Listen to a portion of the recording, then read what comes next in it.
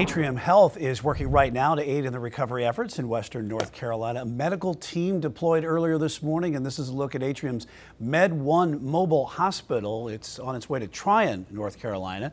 Med1 will serve as a receiving hospital where it can triage, treat, and either discharge or transport a patient to another hospital if more critical care is needed. We are bringing trauma surgeons, we're bringing anesthesia, we're bringing emergency medicine. So we will be able to provide operating room suite if needed, and we also have the ability and capabilities to transport patients out if needed via air or ground. Med1 is self-sustaining for up to 72 hours, composed of nearly a dozen vehicles with everything from an emergency department and dormitory trailers.